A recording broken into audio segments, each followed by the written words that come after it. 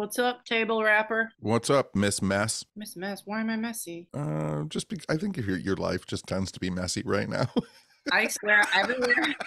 I went to the post office today Wait and a minute, wait a minute, wait a minute. Am I wrong? no. Okay. No. Okay. Literally, most of the time when people ask me how I am, I say fine. And lately, when people have been like, "How have you been?" I'm like, "I've been not great. Everything is terrible. Everything bad keeps happening to me. It's very exhausting for me." But yeah, I was gonna say, I went to the post office today and saw our friend lady, and she's like, "How have you been?" I'm like, "Fucking shitty." I did that to someone in the elevator this weekend. I can't like lie. Can't be like, "Oh my God, I've been so good." There was a guy in the elevator this weekend for the event that I was at, and it was early in the morning. I hadn't had any coffee. I hadn't had a cigarette, nothing. And I was going down to the first floor, and he was like early morning chipper, which I am not at all, ever. And I got on the elevator, and he was all smiling. He was like, "Hey, good morning. How you doing?" And I looked at him and I go, "I just fucking woke up, man." Right? And he goes, "Okay."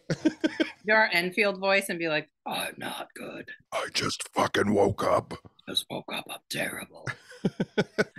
I am the worst morning person ever. You're like 10 times better than I am. Well, yeah, because I jump up, fell out of bed, drag the comb across my no head. You have no head? I mean, no hair. I was trying to do a Beatles thing, but I realized they said head and hair is different things. You're a headless horseman. Hairless Horseman. It's not that often that we get to name the episode title this early. That's a real spooky tradition nobody talks about. A hairless horseman. He's a completely bald horseman on a completely bald horse. No body hair. And a nude horse. Oh boy. Okay, so anyway, so I called you a table wrapper at the beginning of this episode because it's a spiritualist thing, because you went to Strange Escapes at where? Palmyra, New York, which is the home of the Fox sisters, who in the 1840s made rapping and tapping and communicating with ghosts a thing. Because when they were girls in their house, there was the legend that, there was a peddler buried in the walls, and they started hearing strange knocks in the house. And then the girls started saying they could communicate with the ghost through knocking and rapping. Mm-hmm. And so we went to the remains, the foundation of the house is the only thing that's there. It's like a museum, kind of? Yeah, so the Strange Escapes was in Palmyra. We did lectures at the hotel that everybody was staying at. And then there were 2 different groups, 2 nights, and both nights we went to the building foundation. And then after that, we went to the Palmyra Museum and did investigations there. Oh, I didn't even know that. Yeah. Cute. Very cute. Is Palmyra famous for anything else, or just the Fox sisters? The first Mormon Bible was printed there. Well, that is very exciting. Joseph Smith, the guy who created Mormonism, his family home is like 17 miles away. Oh, that's interesting. But yeah, the actual house that the Fox sisters were living in, at a certain point, someone bought it because they realized, oh, this is going to be like the home of spiritualists. This is going to be like the home of where spiritualism started. And so he moved it to Lilydale. And then in 1955, the house burned to the ground. Dang. So the only thing that really remains is the foundation in Palmyra. What's on top of it? Isn't it like covered? Yeah, they put a covering over it so it doesn't get rained on and snowed on, and you can go there any time of year. Got it. That's weird. I guess cool they saved something, though. Yeah, for sure. And if anybody is interested in the Fox Sisters stories, you can read deeply into it and on it. There's lots of documentation because, eventually the sisters said that they faked the whole thing, and they were just like cracking their toes and popping their knuckles, and that was making the rapping sound. But then as they got older, they said that they faked saying it was fake. So it gets all wishy-washy in that world. Yeah, I kind of thought it was like they said that some of it was fake, but like not all of it was fake. And then when somebody says that, it's like, how the fuck are you supposed to? Yeah, I mean, the problem is, right, and I said this to people at the event, the only 2 real witnesses we have to the events are Maggie and Katie Fox, the Fox sisters, and we have their testimony testimony. Like, that's the only real two people that knew if it was real or fake. And the only information that we can draw from them is that they are unreliable narrators to the story, because they say it's fake, then they say it's not, then they say it is, then they say it's not. And so you're just left scratching your head. Well, still cool. It was still very cool, very fun, big part of psychical spirit research. And then, like I said, we did investigations, but in the museum, you know, with me, it's always just kind of story time with Tenney. And so we all sat around a Christmas tree in this museum, and I told spooky ghost stories of long, long ago. And on Saturday night, I brought some Zener cards with me, and I had everybody do like try and guess psychic cards. And that was pretty fun. That is fun. And Amy Bruni would randomly call me on the phone and tell my group to be quiet. Well, she was upstairs. One of the reasons we couldn't investigate is Amy's group was directly above us, so everything was just like knocking and tapping, and you could hear voices, and there's no way to do a real good investigation for that. Yeah, it's weird that she called you when you actually answered. The weird thing on Saturday night was when we went to the Fox sisters' cabin, everybody was inside, and this gentleman came out and said that he wasn't feeling well. And so he just kind of went and sat down outside. And then the lights in the covered area where the foundation of the house is, the lights started going on and off. Like, there's a physical switch that no one was standing near, and the lights were going on and off. And then another woman, Heather, said that she was feeling a really heavy presence there. Then later on at the investigations at the museum, like, people were super aggro. And as we were leaving, the investigations were wrapping up, just a random guy from the town of Palmyra fell down in the parking lot of the museum and had a seizure, and like ambulance and police cars had to come and take him away. What the fuck? Yeah, very strange. That is a lot of stuff. There was a lot of stuff. Dang. Well, I thought I always wanted to go there, but I don't know about that. And then both nights we had super long after investigation, after event hangouts. Like the first night it went until like 4:30 in the morning. Everybody just sitting around on the couches in the lobby of the hotel just talking about weird shit. And then the same thing happened on Saturday night too. It was awesome. Nice. Good hanging time with people, friends, and Pates. We're going to have more of that this week because we're going to Bobby Mackey's. Oh, geez. A haunted hippo honky tonk. We're taking a group Patreons to Bobby Mackey's and the Cincinnati Zoo and Olive Garden, and we're staying at a haunted hotel, and I'm excited. It's gonna be a whirlwind. It's gonna be a whirlwind. Who was I telling? Oh yeah, I had tattoo clients yesterday and today, and I was telling one of my clients yesterday, I'm like, I'm investigating one of the most haunted places in the country on Thursday, and she's like, oh yeah. you don't hear that every day. Yeah, I'm excited. And you've never been to Bobby Mackey's, right? You know, I was talking to Adam Berry, and he's never been there either. And there's a story, and he said I can tell everybody, but I'm not going to tell it right now. But I am going to tell it when we're there. What? Yeah. Should I bring my acoustic guitar? Did I ask you that? And then I called you Barbie movie because you're just making us sit there and listen to you play guitar like Ken. I mean, maybe the honky tonk ghost would like to hear me play some Willie Nelson songs. Oh yeah, I did forget that we're going to a honky tonk bar. That's why I wanted to bring it. You can if you want. No, forget it. I don't want to subject everybody to that. Sorry, people. I'm sure they would like it. We have 3 hours there. What the fuck else are we going to do? We're going to investigate that place and the portal to hell that's in the basement. The portal to hell.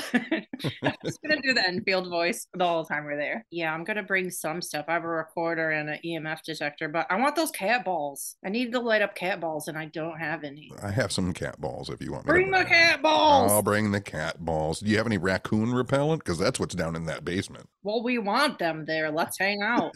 That's the demons that are running around down there. Those are the kind I do like. I want a raccoon friend. If you say that, though, on like a paranormal show, if you're like, we're going down into this basement where there's a portal to hell and a lot of raccoons.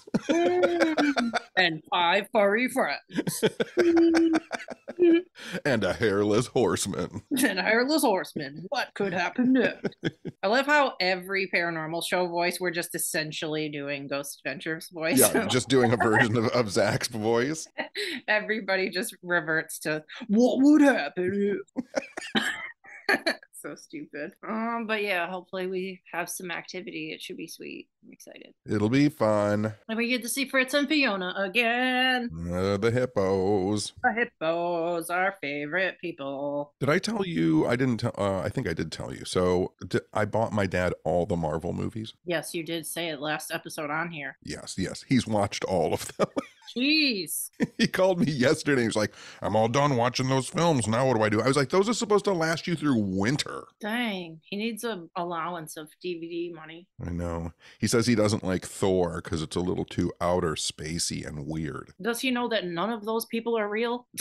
That's what I said to him. I was like, you understand these are comic book movies, right?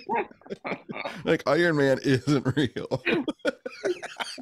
Oh my God. He drives me crazy and he's not even my dad. Oh, your sister texted me when you were gone and said, well, I was already better pretty much from being sick, but she's like, if you need anything, just let me know. She's so cute. They love me. She's the best. She is the best. Oh, that was the thing. One of my tattoo clients yesterday, she's going to U of M. And I'm like, my bestie's sister works there. I'm like, I don't fully understand what she does though. I still really don't understand what my sister does. Listen, I don't know what your sister's job is, and I don't know what my own dad's job is. I don't know what my job is. I don't know what mine is. Professional wackadoos.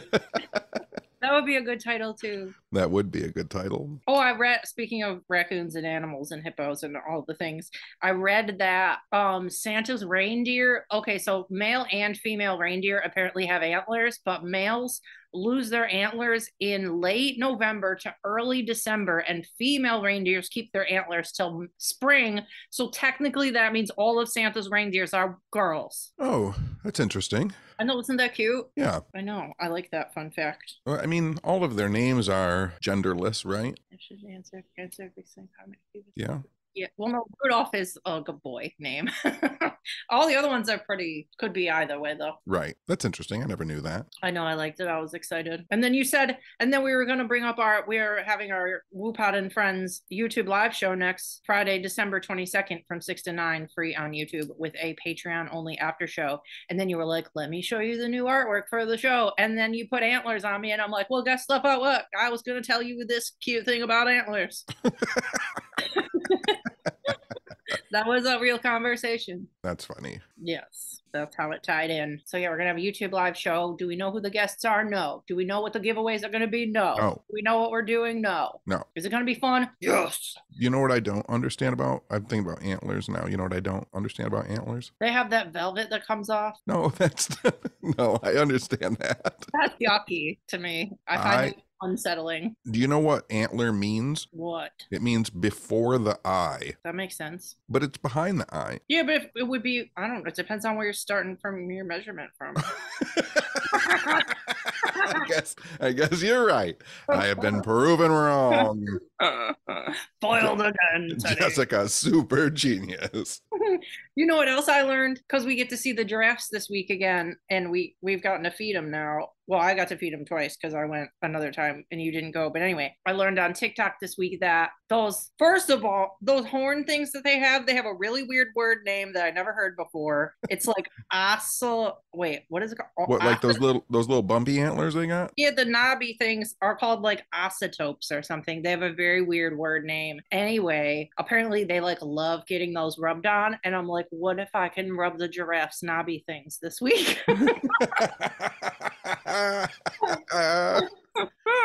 So I have to see if that's allowed. I don't know. Because when we fed them before, we could like touch their nose. Gotta rub those G knobs. I gotta rub the G knobs.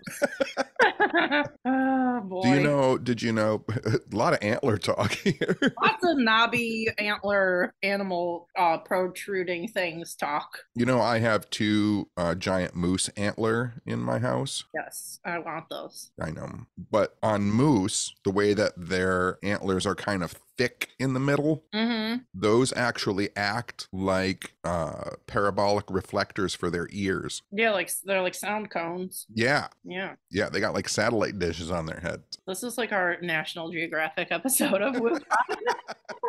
That's all we're talking about is weird animal. Oh, this ties in another thing I wanted to tell you about, but I can't spoil it. But I watched a new horror movie that dropped on demand, like streaming. What is it called? Like video Yeah, video on demand, rental, whatever the fuck. There's a new Christmas horror movie called A Creature Was Stirring. The people who are in it are, you know, that This Is Us show? I never watched it, but I Yeah, know I that. didn't watch it either. I watched the original Japanese version, which is called Attack of the Mushroom People. That's not real.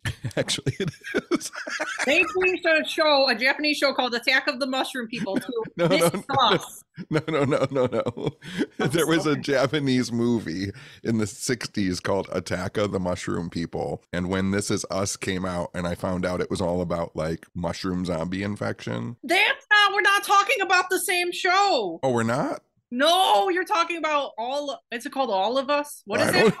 Don't. I don't know. What are you? You're talking about that show with Pedro Pascal, aren't you? Yes. I'm not talking about that show. Oh, I was talking about that show. This is also on like NBC, and it's like a fucking. Oh, it's like the heartbreaky show. Yes, that really went crazy places. Anyway, so The Last of Us. that's what you were thinking of. Yes. Yes. This is a mess. Any Oh my fucking way. God. Circling back, we can really talk about Attack of the Mushroom People later, though. But anyway, Chrissy Metz, who was on This Is Us, is in this A Creature Was Stirring movie, and also Scout Taylor Compton, who was in the Halloween movies, and then also this kid who was on Gossip Girl is in it. And it was good. It was a creature movie. I thought, listen, the trailer, I thought it was gonna be a home invasion movie, and it's a straight up weird fucking creature movie. And it's like, I can't spoil it, but it does tie into like all of the animals that we've been talking about in this episode randomly. But it's kind of like a werewolf movie, but it's not a werewolf. The main person who's having an issue turns into something, and it's really fucking crazy. But the directing is really cool. It's really bright. You know how there's like oversaturated color horror movies now, kind Yes. of? It's like that. I really like how it looks, and the gore was really good and funny. It's like, it's definitely not going to be for everybody because it's fucking weird as fuck, and it's not like a serious horror movie, but I kind of liked it. Well, there you go. Anyway, it's called The Creature Was Stirring. It's on demand now. If a creature was stirring, does the person turn into a mouse? No. All random. And it plays like a straightforward horror movie for like a lot of the movie, and then it does that. And then there's like, it's crazy. I feel like you would kind of like it. Well, I'll give it a watch. Yeah, it's pretty weird. I liked it. Did you watch only other thing I watched last night? Did you watch? It's on a lot of people's best of the year horror list, but it's kind of not a horror movie. But anyway, did you watch that Brooklyn 45 movie? No idea what that is. It's like World War II, and like most of the people in the cast were like in the war or like involved with the war, and they all have like guilt kind of, and like all did like fucked up shit, and they're like trying to move on with their life. So anyway, it's not really a spoiler, but basically the premise of the movie is the one guy's wife has killed herself, but nobody fucking knows why. That gets flushed out, but he invites all of his friends over who are these war people to have a fucking seance to contact his dead wife. And it's really cool. Like, the room is stunning. Like, the surroundings are so pretty. It looks really old, and the acting is really good. And the ghost, like the seance that they do is sweet. It's really good. It's really good. Well, I guess I'll watch it then. I think you would really like it. That's what I was thinking when I was watching it. I'm like, I feel like Sunny would love this movie, but yeah.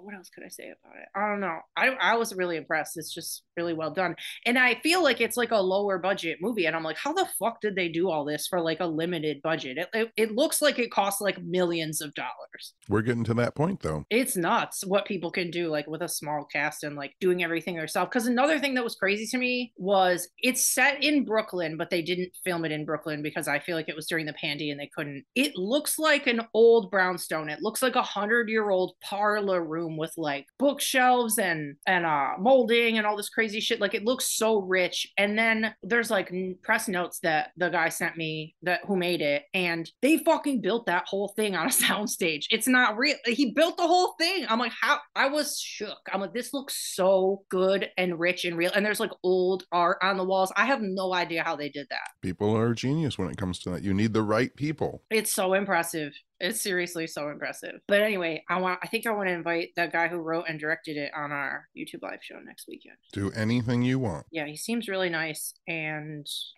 also he wrote and directed this other horror movie that came out in 2015 called We Are Still Here. And there's actually a seance in that movie too. So that like leads me to believe, I feel like thinking about how you were just at the Fox sisters' house, I'm like, this guy's definitely into seances and like has some kind of deep interest in the paranormal because he keeps going back to it, and he's like pretty freaking good at pulling it off and like doing it convincingly in movies. So Well, throw out a line to him, see if he responds. I know I feel bad because it's like we're doing it a few days before Christmas, so if like people are busy, I do understand that. But maybe if he can't this time, we'll get him on the next one. But Yeah.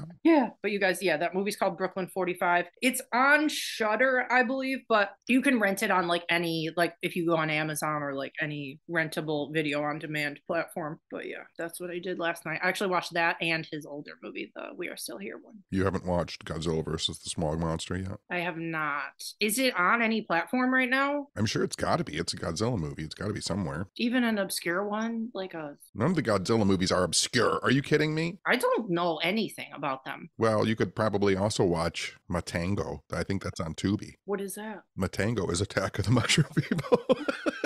That was just literally in my brain after you said that. I'm like, oh, good. I can circle back and ask him about the mushroom people now. Yeah, so that's the Japanese name of the movie. Matango. Attack of the Mushroom People. What's interesting for people who might be slightly interested in watching that is it's based on a short story by William Hope Hodgson, who was also a psychical researcher. Ooh, everything ties together in this episode. So good. Kind of does. Both of us sit down and go, I have nothing to talk about. And then we both talk about all separate things that go together. Yeah, and antlers for 10 minutes. Antlers for an extended period of time. That's why our podcast works. I really feel like there's probably people out there who think that we like practice or that we know what we're going to say. We never have any freaking idea what we're going to say on here. It's a wonder we ever say correct or interesting thing.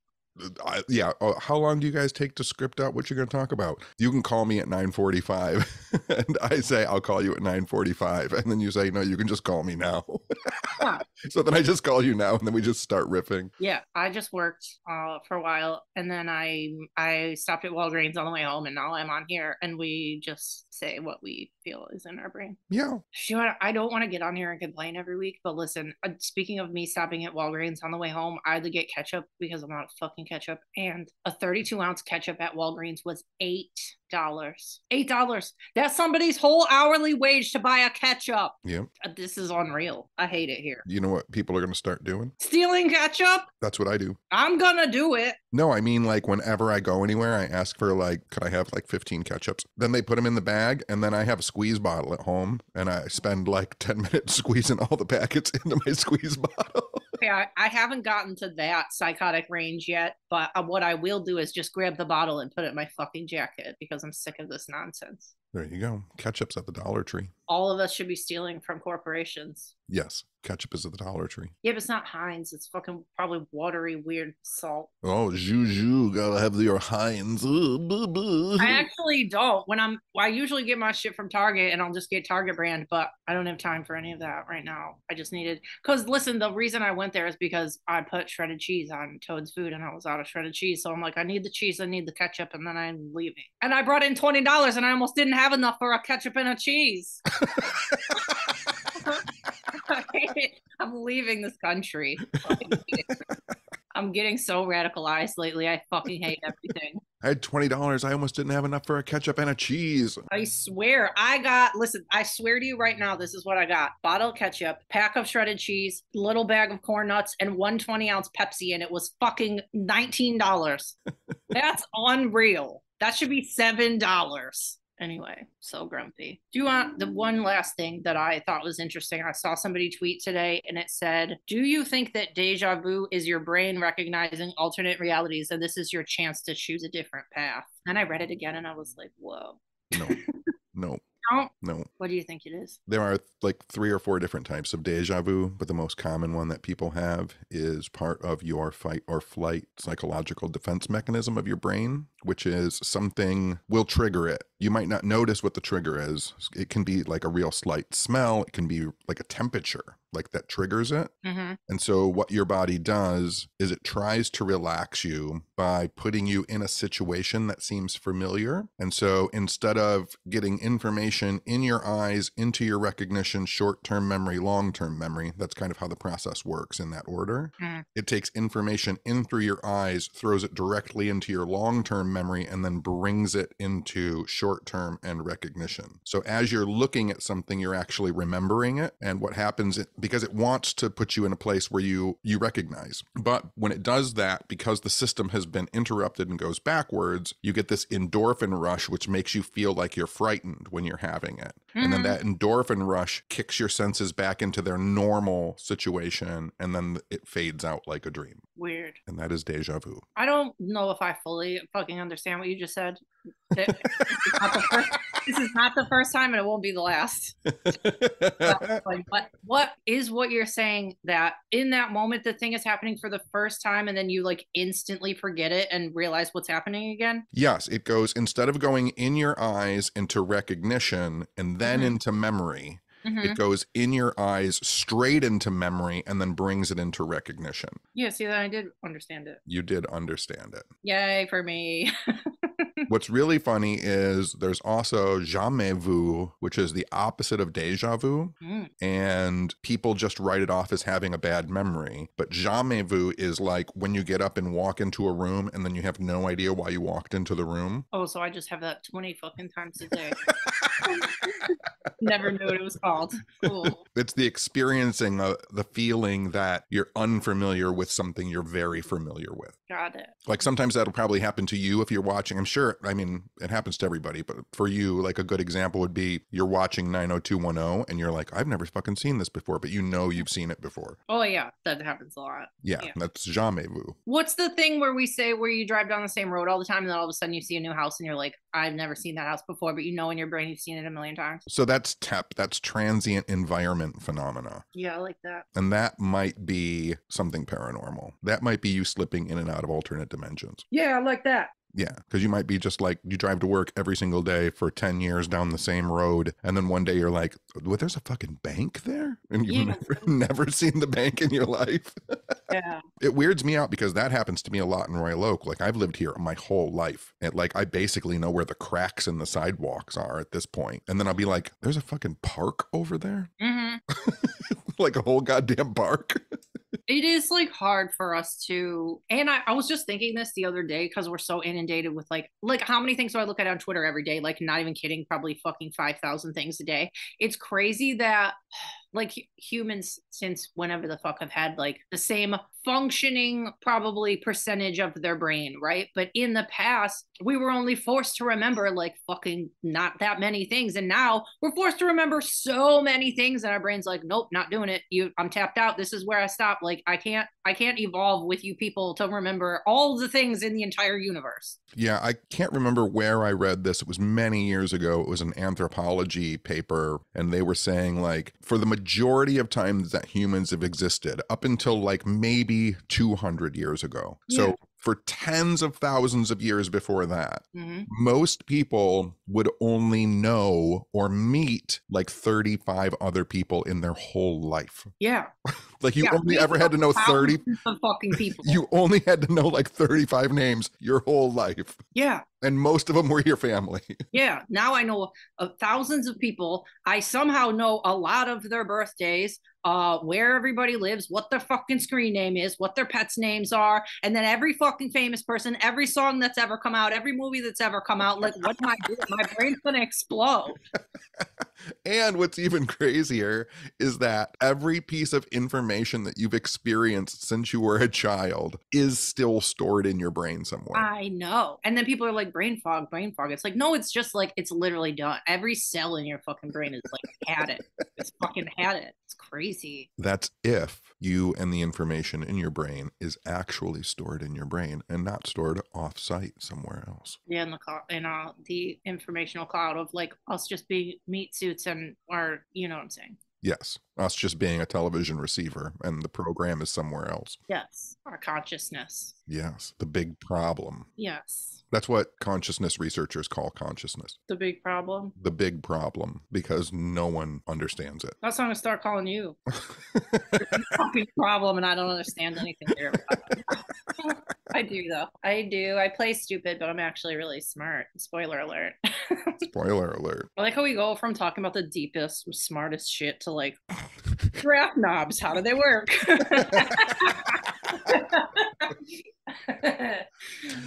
Actually, the cognition in the brain starts through visual perception and moves into slight. Also, moose antlers are like big radar dishes. Mooses hear better because of their antlers.